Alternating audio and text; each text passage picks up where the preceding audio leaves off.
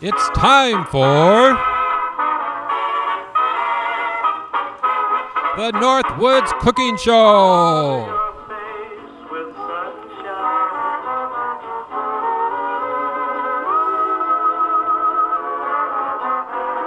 Starring Uncle Roy and Miss Callie, the troublemaking dog.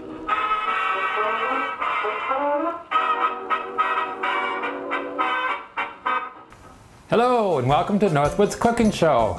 I'm your host, Uncle Roy, and this is my special assistant, the lovely Miss Callie. Callie, come here. Oh, Tweet, come here. Get over here. Get in position. Come here. Over here. Yeah. Oh, yeah. Turn around. Yeah. There you go. Oh. Hello. Oh, crunch. On today's episode, we're going to be making lots of rhubarb products. And we're going to do some canning too. And first, we're going to be making my Blue Ribbon rhubarb jam. Now, this has won blue ribbons before at the Hennepin County Fair and the Minnesota State Fair. And so I'll be showing you how to do this. Of course, I got my hot water bath boiling away here. And I've got my jars. Now that fits 7, so I cleaned 7 jars. I can't quite remember if the recipe filled up 7 jars or not. I think it only did 5 if I remember right. But anyway, you want to make sure that you wash your jars thoroughly. And you want to check the edges to make sure there's no nicks or cuts, because that's going to interfere on the seal and it won't seal properly. And it's not going to win in competition if it's not sealed. And it would cause sanitary conditions too. You can get food poisoning too at home. So these are all clean now. And you got to remember that after washing, that's going to warm them up. Do not put, if you've been sitting in your basement, whatever, or in the closet, do not put the cold glass in hot water. Hello, it's going to crack or break on you. So what you want to do is wash them in warm water, rinse them off completely so that they're warmed up, they're not ice cold.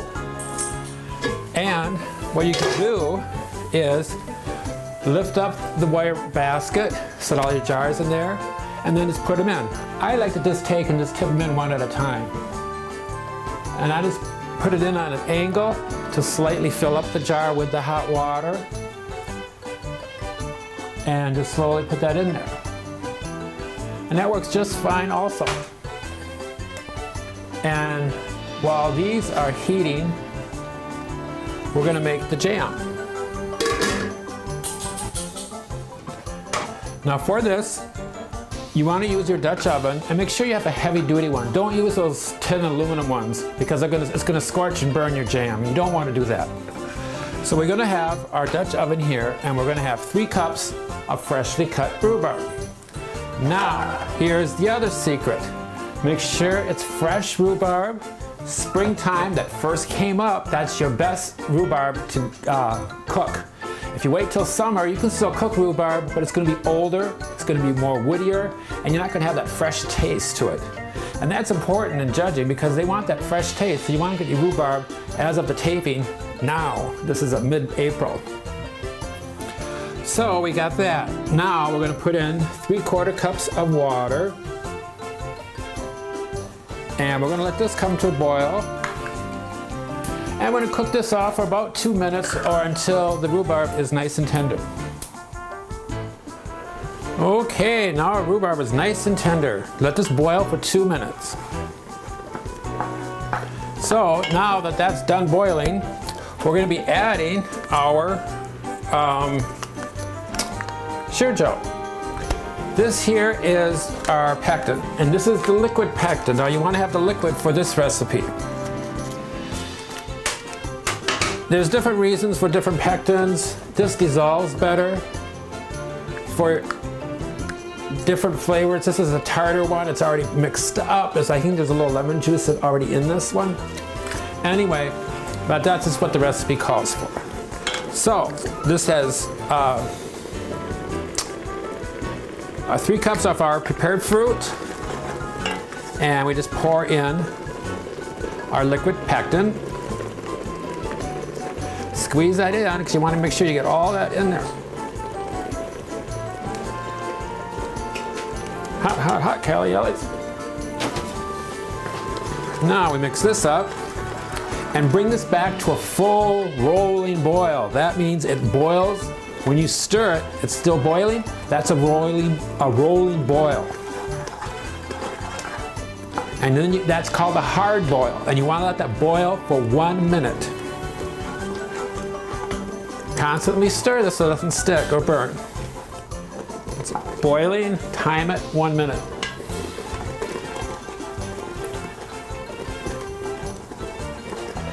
Making jams and jellies is so easy. It's very easy. It's not hard at all. Everybody gets kind of leery about it and everything else. Well, it's probably because you've never done it before. And if you just follow these simple procedures, it's very easy to do. And now, when this minute's up, we're going to be adding 5 cups of sugar. Got a few seconds, Callie. Yep. She's watching. She's staying her distance. She knows better. When Uncle Roy's cooking, she's got to stay a little bit back. She don't want to get burnt. No. And that's our 1 minute. And then we just add our 5 cups of sugar.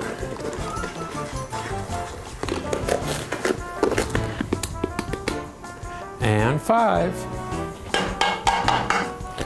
That's a lot of sugar for rhubarb jam. Well, it's extremely tart. Tart, bitter, bitter. You want rhubarb tight so I can crunch into it. It's very sour. That's why you need a lot of sugar. Of course, I can sample the taste, but I can't really eat it as far as spreading it on, a full serving, because I'm diabetic and I gotta stay away from that. I do make sugar-free jams, so maybe we'll do that for another episode. Because there's a sugar-free pectin that they do make, and then you don't have to use sugar, or you can make a sugar-free pectin and add a little sugar.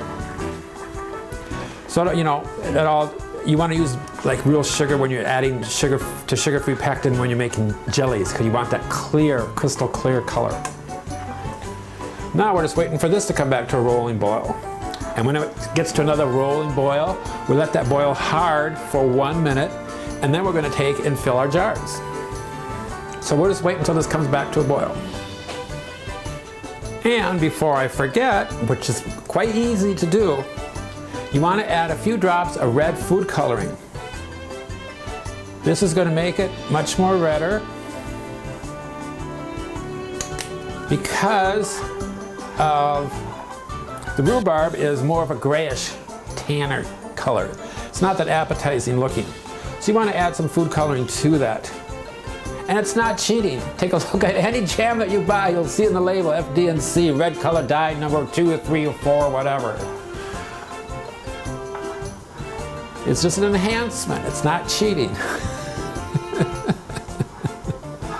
But you don't want to overdo it because you don't want to have a dark red, because then you're going to lose points if it's too dark a red.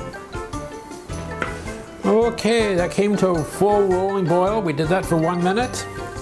Now we just turn that off and let that sit. And after it comes down, then you can take and you skim off the foam. Now, get back to our jars. And we just take these out. And we're going to put these on a cookie sheet, because as we fill these and we spill, we don't want to get the countertop all messy. Plus, with that red food coloring in there, we don't want to stain the countertop either. And if you do, if you need a little Clorox bleach, now take it right out. But it's just a tidier way. And it works really good too. So we just take all these jars out and set them on our cookie sheet. Now when I skim mine, use a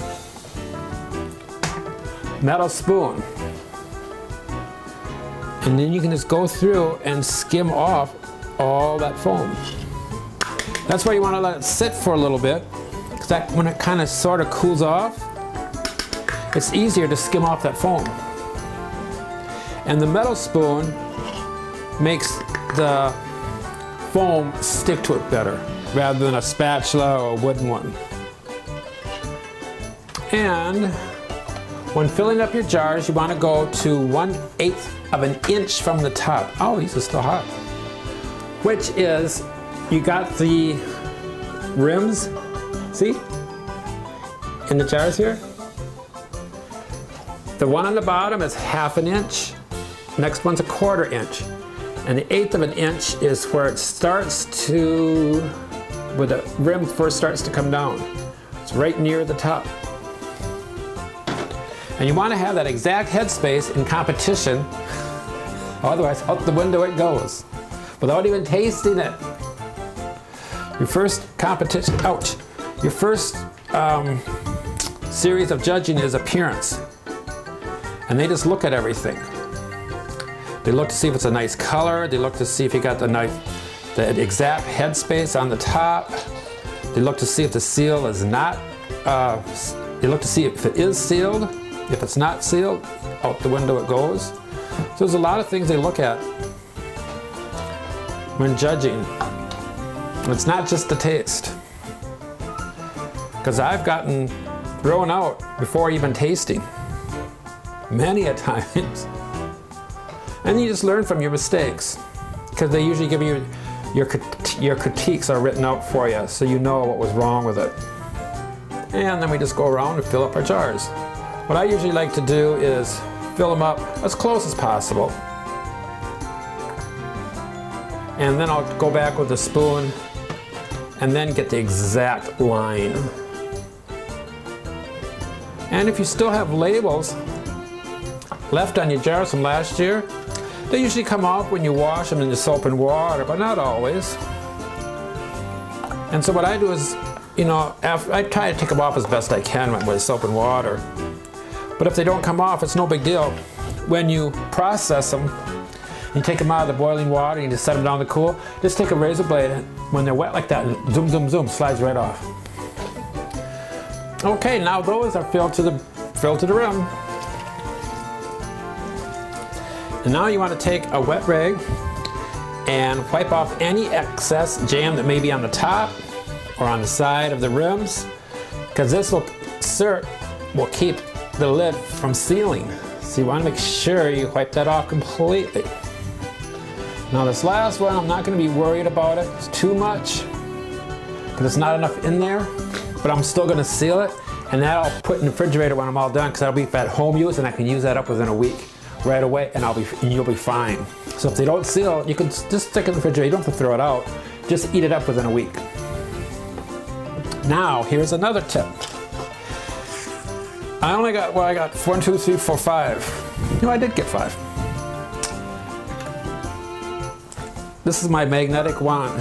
Put it into the ring, grab the lid, just like that. Swirl and twirl in the hot boiling water for just a few seconds.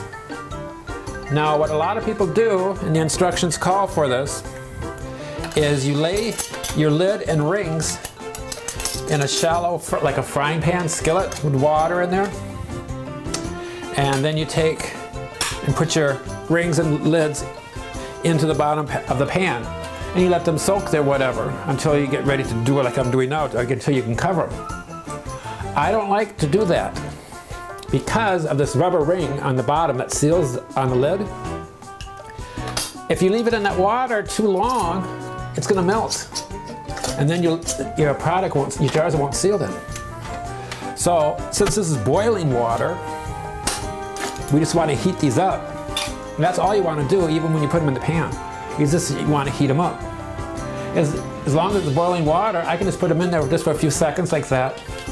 And that's going to heat them up. And it's not going to melt the rubber ring underneath the lid.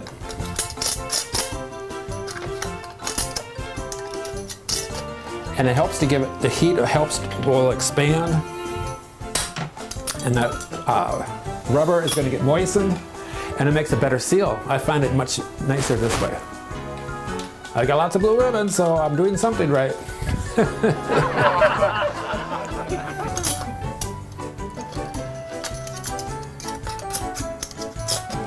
And these are just put on loosely for right now. and then I'll tighten them up here in just a second. Now I can take and tighten them. You don't have to screw them on extremely tight, just a nice snug fit. And now we just put these back into the hot water bath. With the lid off, it'll stop boiling.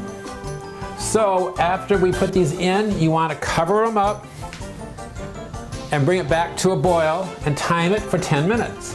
That's all it is 10 minutes. And when you put these in there, in a hot water bath, you got the slots in there to put your jars, and that holds it into place. The thing is, you don't want the jars touching each other in a hot water bath because you want the heat from the water to circulate around all the jars. So don't let them touch, otherwise they won't seal. And they might crack and break on you too. In a pressure cooker, they can touch each other, that's no big deal. But hot water bath, you don't want the jars touching each other. That's why they have the racks in there, and that keeps them separate from touching. So we'll bring this back to a boil, and then we'll time these for 10 minutes, and we'll take them out, and we'll put them on our countertop on a towel to dry. And then you let them sit. Overnight is best, for at least 24 hours, so they cool down, and then you'll start snapping away, sealing. Don't disturb them. Once you find a place to let them sit, and they'll seal on their own. Don't have them in a breeze, in front of a cool fan, air conditioner, a cold breeze from the windows. As soon as that cold air hits those hot jars, crack, it's gonna break. So keep it in a draft-free place that's warm and not cold. And then that'll be our rhubarb jam. Right, Callie? Oh, it's simple. Okay, our 10 minutes are up. We'll just take and walk these over to your towel. You want a towel because you don't want to place the jars directly onto the countertop because the heat in your cold countertop will make them crack. So always put them on a towel. And that's all we got. And then we'll just take and let these sit overnight. And they'll start popping, click, click, click, popping away, boom, boom. And just don't disturb them, don't touch them, just let them sit there. Don't let them play around with the rims, and don't try to touch them and press them in. If they did, let them sit overnight and they'll seal. If they don't the next day, then just make sure you use that jam up within a week so it doesn't spoil. And that's our rhubarb jam, Blue Ribbon prize-winning jam. Is that right, Callie? Oh, she's just watching.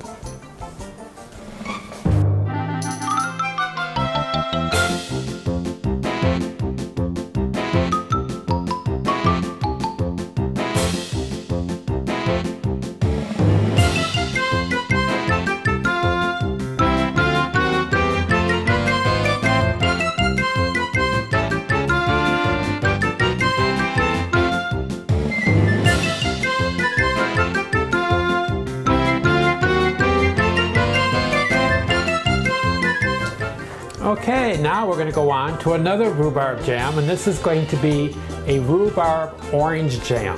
Blue Ribbon, State Fair last year, and I believe, did I get the county fair, Callie?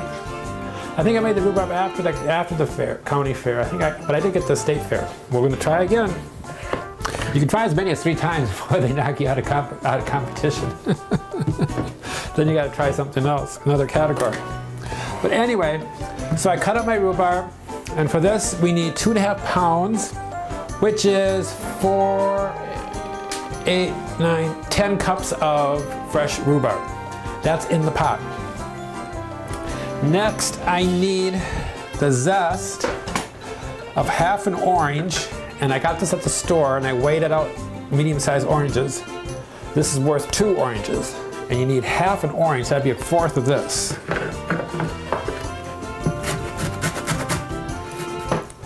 And then we'll put this right into the pot.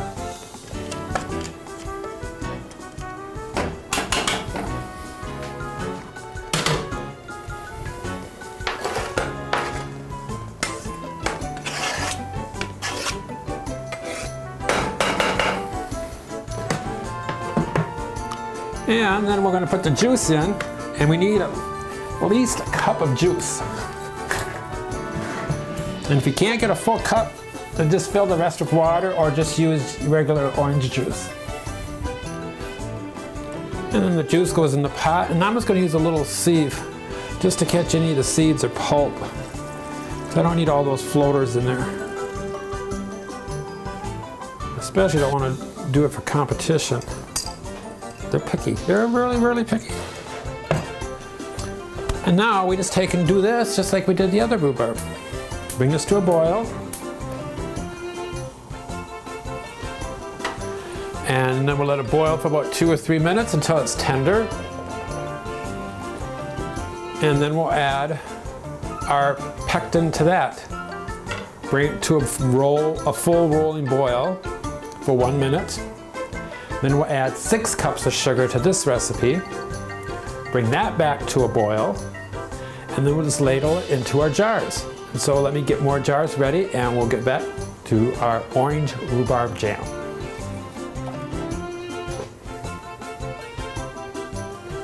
I remember one year at the fair when I was bringing in my jams and jellies, my canned goods. I do really good at canning, really good.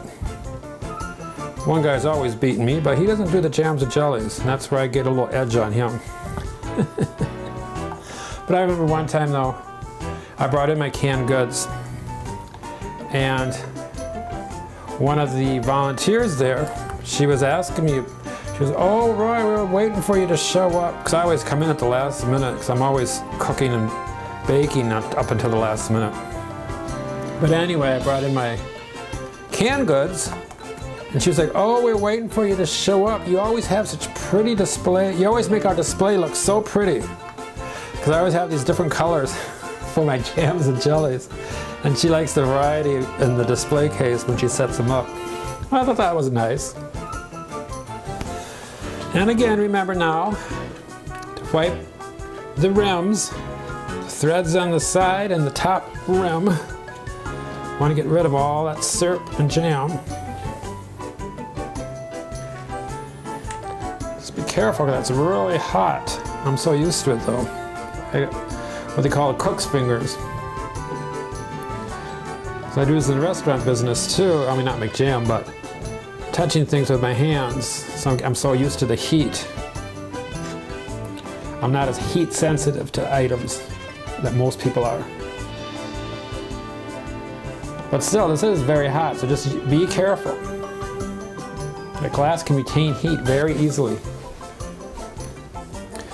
And again, we're going to take and just dip the lid with the ring. Just give it a couple of swirls and twirls in the hot boiling water. Place that on top.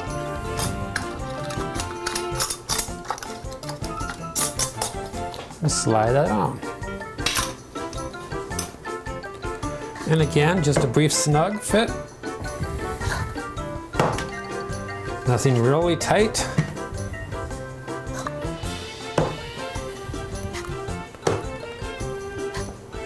Now I've got, for one instance, this jar is a quilted jar. That's not going to go in competition. They don't want that. They want the smooth glass jars. They don't want any designs on the jar at all. Another thing, I had an old lid. It's still good, but it's an old lid with a new, old ring with a new lid. So the lid's silver and the ring's gold. That's from a different year. They won't take that. They won't. Even if it's gorgeous and pretty and everything falls into place. Nope, out the window it goes.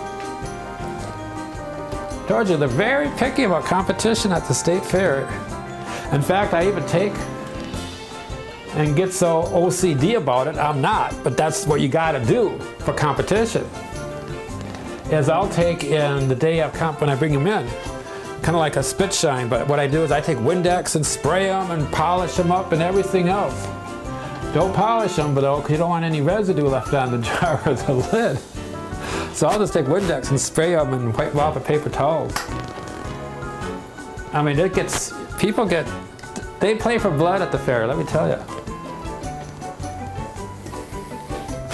But I don't see Marjorie in doing any canning. She does all the baking, but I've never seen her in canning. I could be wrong, but anyway. So now we'll put the lid back on, because if it's open kettle, you can't do that in competition. So now we gotta bring that back to a boil, and that'll be another 10 minutes. And then we'll have our orange rhubarb jam. And then that's it.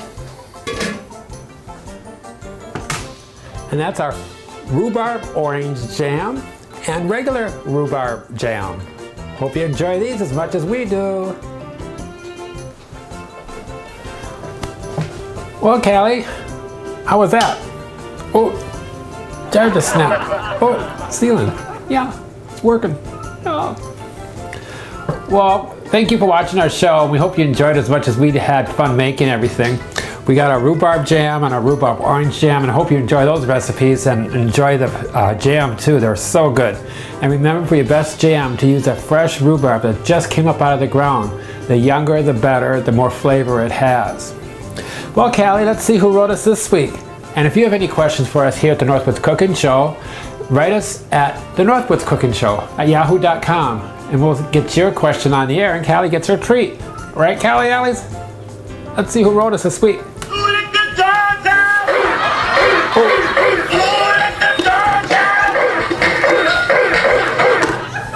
Oh.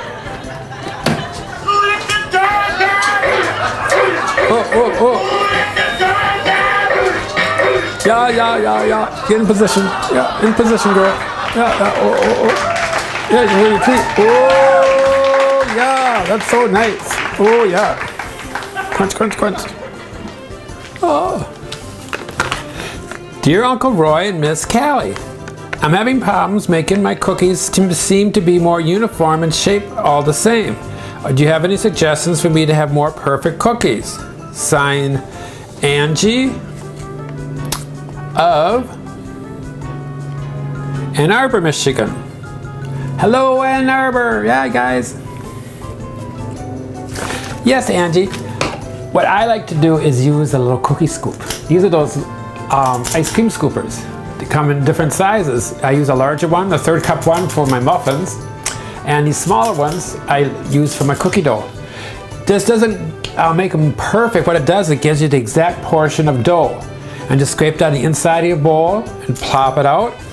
And you can take and roll it if you have to roll it into a ball, or just leave it plop down and take a jar or a glass and smash down if you want to flatten it.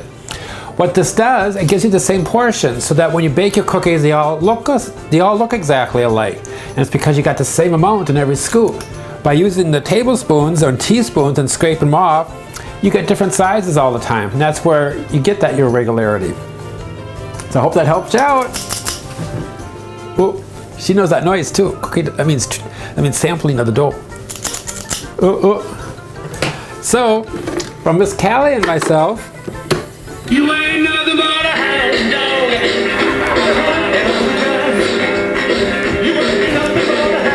quiet all the time, y'all. We want to say healthy eating, be safe, and spread the sunshine. Bye-bye.